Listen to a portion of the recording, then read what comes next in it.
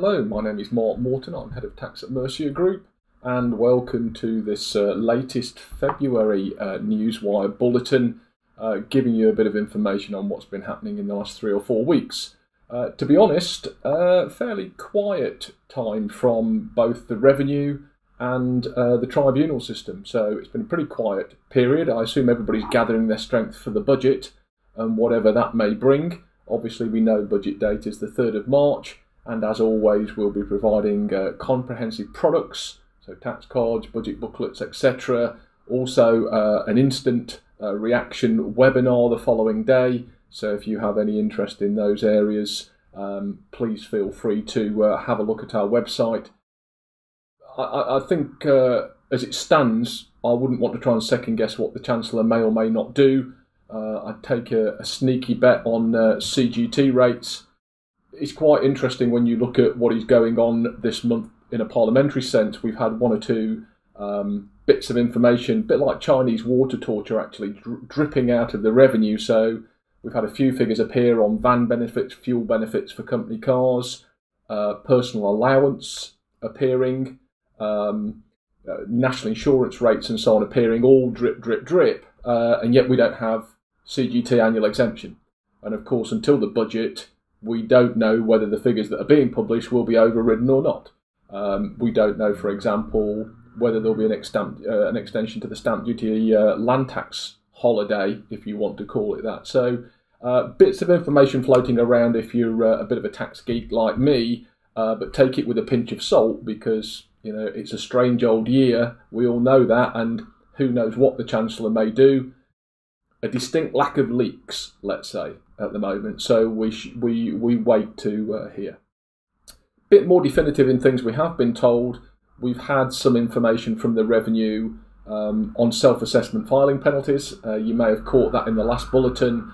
The reason for mentioning it again is we've had, I suppose, a couple of questions that have come in about the exact terms of that. The detail is in the Newswire Bulletin, so feel free to click and read the link yourself and the statement from the revenue. But it was making a very distinct point that what the revenue were talking about here was late filing penalties. So the filing date has essentially been kept at 31st of January, but what the revenue are saying is as long as you file your SA return by 28th of Feb, then there will be no £100 late filing penalty. Of course, once you get after Feb, then they will start to appear, and normal rules then apply to subsequent penalties, dailies that we'll have seen in the past as well. So, albeit a 28-day deferral, it's not an unlimited time frame. And I think that the other thing that goes hand in glove with that really hasn't been talked about by the revenue is the ability to defer your payment on account stroke balancing payment. So we'd obviously had the payment on account deferral from last July, potentially taken by some clients. In that respect, they didn't have to do anything. They just chose not to pay, and that was the end of it.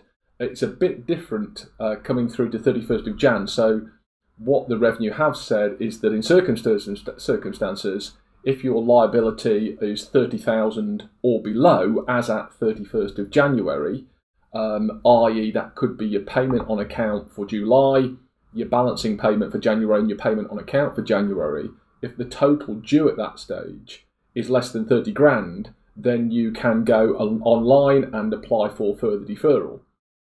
A couple of points to note on that. A, if your liability is more than 30,000, there is still the more general time to pay facility. But B, you are carrying interest on those figures.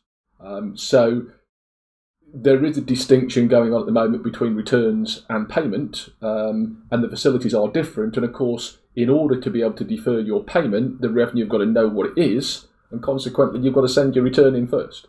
So there's a bit of chicken and egg going on here, but those two facilities are there to access for clients if they're so inclined, and a little bit behind the curve currently. We talk about that amongst other things in our personal and employment taxes course, which is going on at the moment, so feel free if you've not already to log on to that and join us to discuss all things personal and employment related. The secondary statement that we've had relates to VAT deferral, and you'll see this again in the Newswire with a link so you can click into this as well. Obviously, we had that period sort of last March to last June-ish, whereby if a business's VAT payments were becoming due in that particular window of time, they could defer it, not pay it. And the original terms of that deferral was that you've got to pay it up before the start of the new financial year, i.e. sort of 31st of March, 1st of April this year, but basically no other terms again. You just didn't pay and you sorted it out later in the financial year. The government have extended that, so if you chose that original VAT deferral, you can defer it again. Now, it's interesting, the self-assessment time frame for deferral that I mentioned a few minutes ago is basically deferral for the next tax year, so you get 12 instalments and away you go. The VAT one is a bit different. You can choose to defer the VAT amount over 2 months, 3 months, 5 months, up to 11 months. And the other interesting thing about that is that VAT deferral and the VAT being deferred and paid in instalments is not carrying interest. So again, you have a bit of, I suppose, lack of consistency for whatever reason between those two payment deferral processes. Both the SA and the VAT one are formal deferral processes, but I would mention again the more general time to pay. Probably, in most of our lifetimes, in most of our careers, on a more general basis, the revenue are more open to time to pay than they ever have been before. So I think the moral for clients, if they are experiencing difficulties in meeting their tax bills, please ask them to get in touch with the revenue and get something agreed. You don't want the revenue knocking on the door saying you owe us X and getting more formal about it. But so we've had movement on some of the payment facilities, some of the late filing facilities, and again, some more information on that covered in our spring tax update course. So again, if you want to log on and join us, please feel free. The last thing I was going to, or penultimate thing I was going to mention, I should mention, you will see in our Newswire Bulletin, or you may be able to see a download to do with low value imports, which is something which I know absolutely zilch about. It's VAT. I kind of know what VAT stands for, but one of my colleagues, Emma, our VAT expert at Mercia, she has been doing a number of articles and products in relation to Brexit and how it affects VAT, which is, that and customs and excise is really where the main effects currently are. Again, we have a devoted web page to Brexit and VAT, so feel free to read further, research further, watch Emma talk about the VAT aspects that have come in. I think on the flip side, coming back to me for a moment, I wouldn't want to talk about any of those, but interestingly, in terms of direct taxation, very, very little comment from the revenue at the moment. You will see a link in the Newswire to a Brexit edition, which was really sort of, again, more VAT related, a little bit about pay-as-you-earn and NI for employees that may be working abroad. But actually direct taxation, very little comment from the revenue at the moment, and one would imagine as time goes by we will get more information on what the revenue perceived Brexit may do in a direct tax sense. Final thing I was going to mention, you will see a link in the bulletin again to it. There is a devoted blog in it that I've written, just really looking at the off-payrolling rules, a reminder of the requirements. What has become clear in the last few days, the revenue have issued what they call a briefing, laying out their compliance strategy, essentially, in relation to this. So what appears quite clear is that April 2021 is a firm date. That is going to go ahead, of course, until budget day when the Chancellor says, oh no, we'll defer it again. Frankly, I would be very surprised if it is deferred. It was deferred in extremis a year ago. We've had a year to get to grips with lockdown for businesses to get used to that. Strangely enough, I have come across a case in the last week where a big multinational started off payrolling on 1st of Jan, which is a bit unfortunate because there's no legal basis for that. So I suggested to the relevant intermediary and worker they would go back and say, what are you playing at? Give me the money back.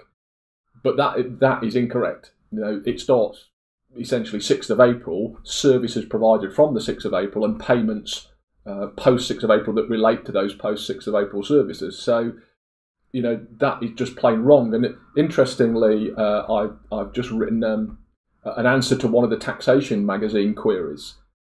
There are a lot of misunderstandings about the mechanics of, I think, the calculation, particularly the position of the recipient and what they're supposed to do when money coming into their companies has been pay as you earned. I don't think the government are going to defer it, because this change is supposed to generate £1 billion a year, which of course means we'll only be 399 billion quid in arrears. But I would guess it's any money gratefully received.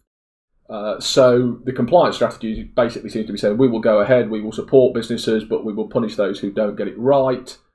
We will not use the change in April to go back and suddenly raise enquiries into what you were doing with IR35 in the preceding 20 years, which I do find a bit strange. And I think if I was still working in the revenue, that's precisely what I would do, and say, somebody else has deemed that you are actually really an employee, in inverted commas. Why weren't you doing your own deemed payment calculation for preceding years? Reminding clients, I think, clearly, depending on, should they be, as an engager, looking at this more seriously, that may open a can of worms with general status, agency rules, etc. It isn't all just about off-payrolling. What is the position of the recipient? Do they understand? And I think one of the big issues for intermediaries which are caught is, how do I extract the cash? We're pretending and I'm an employee, I'm going to get a P60 that goes on my tax return. But in reality, the cash is in my company, and there has to be a legal mechanism to get that out, whether that be via pay-as-you-earn or dividends or whatever. So if you have got clients at either end of that equation, there's quite a lot to think about. We are running, and we have run, off-payrolling courses. So if you are interested, please feel free to log on. They're available on our website, because if you're affected, there's going to be a significant change potentially from April onwards.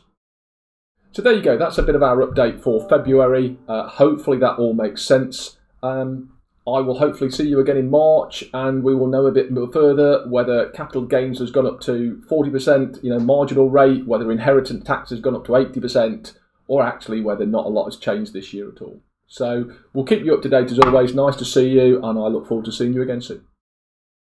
Hello and welcome to this month's Newswire. My name's Jeremy Williams. Longer hair than ever and desperately waiting for the hairdressers to open again.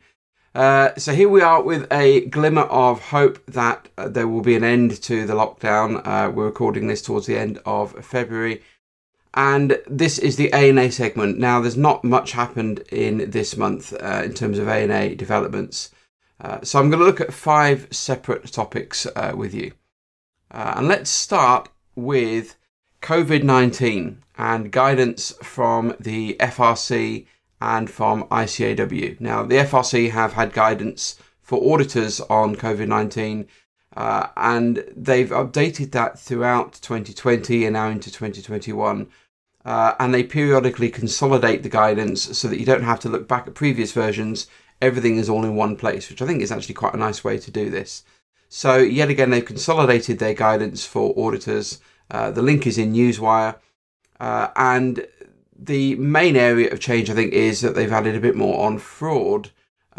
We are seeing a new focus on fraud, in particular related to the benefits that companies have received in terms of government assistance, loans, insurance claims and other issues like that. And while we hope the vast majority of those have been genuine and properly claimed, auditors need to be alert to the possibility that there were fraudulent claims or claims made when the conditions weren't complied with, particularly things like CJRS, the furlough scheme. So go and look at the consolidated guidance from the FRC, and that's got everything to do with COVID-19 and audit, including issues like working remotely and some of the other risks that we have to assess. But homing in specifically on the issue of fraud, and in particular fraud related to government assistance, the ICAW has produced a know-how guide to this area, which is excellent. We're going to be talking about fraud as part of our audit updates. At the moment, we're looking specifically at fraud and COVID-19. We have, of course, got an exposure draft of the ISA on fraud 240 out at the moment, which is focusing our mind. There's quite a lot happening internationally to look at what auditors should be doing about fraud. But this ICAW guide is specifically about COVID-19 and the issues stemming from there. So we'll be covering it in audit updates, but go have a look at the link in Newswire, another well-written article from the Institute. So that's our first topic, COVID-19. The second topic is a little bit niche. It's also to do with the pandemic, but it is an accounting issue.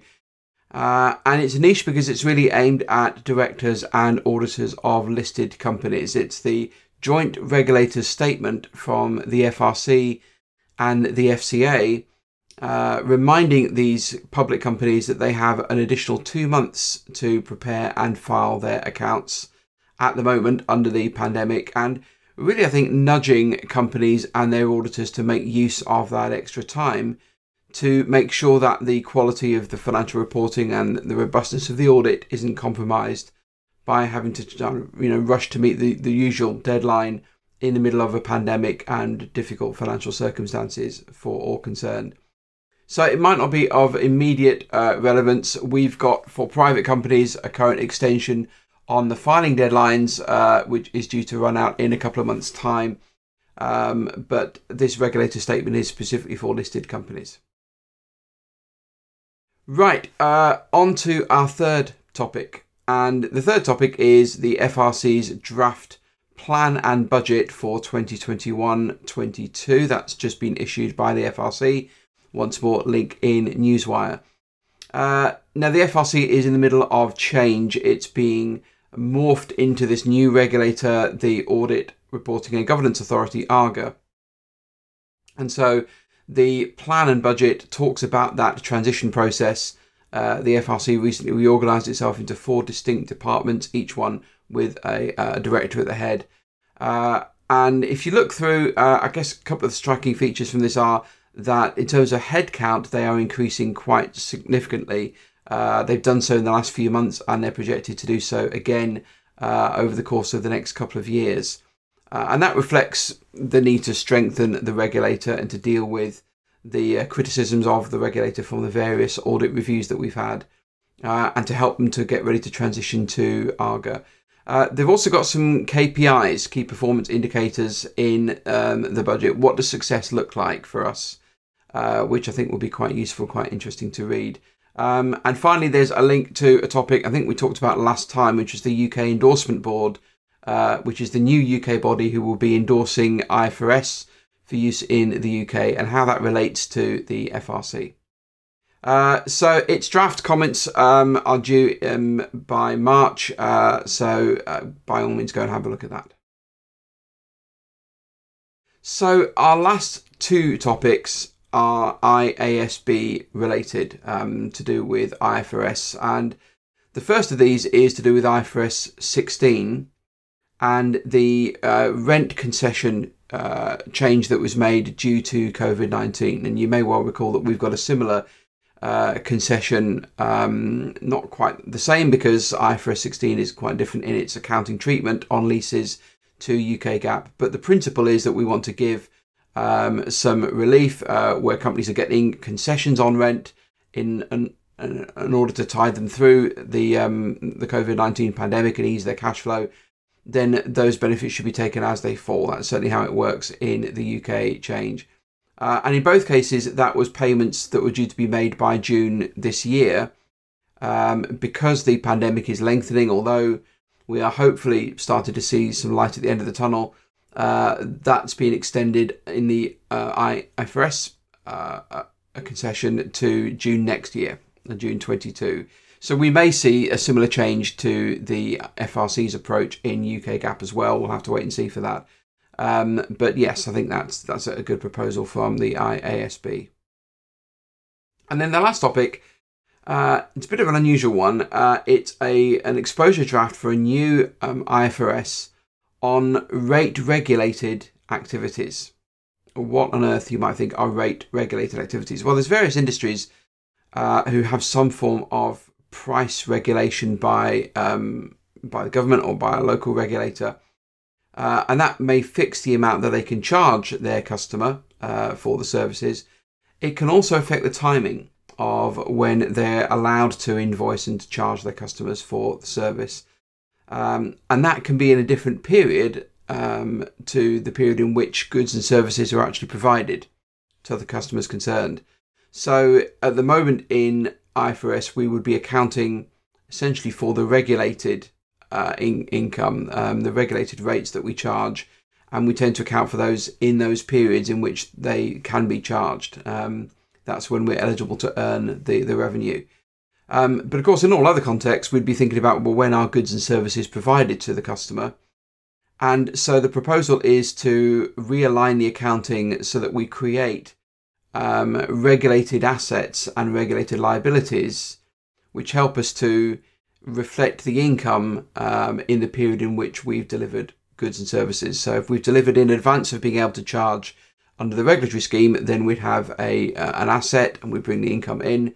If we are charging before we've delivered the goods and services, then we'd have a corresponding expense and liability. So I think that makes sense. And there was broad support, I think, from the review panel. It's a draft, so there'll be comments on that. IFRSs tend to then be published and have a 12 to 18 month period at least before the start of the first accounting period that they apply to. So this is some way off, but it's an interesting concept. I'm not sure to what degree we would need an equivalent bit of UK GAAP for that, but it'll be one worth watching. And that is it, as at the end of this shortest of all months. We hope that you are surviving the pandemic and looking forward to schools going back and to the gradual release of some of the lockdown restrictions that we've been having. We'll be back in a month's time with further news and updates. And I should say, as a last port here, we've been waiting anxiously for the government consultation on the future of audit, the BEIS consultation. We were expecting to be delivering that as part of this month's Newswire, because we expected it would be out in the first half of February. As we record this, we're still waiting it. So it will be covered next month, assuming that they get it out before the end of next month. We'll cover that in next month's Newswire. So stay tuned for that, and we'll see you next month. Look after yourselves, stay safe, and we'll see you soon.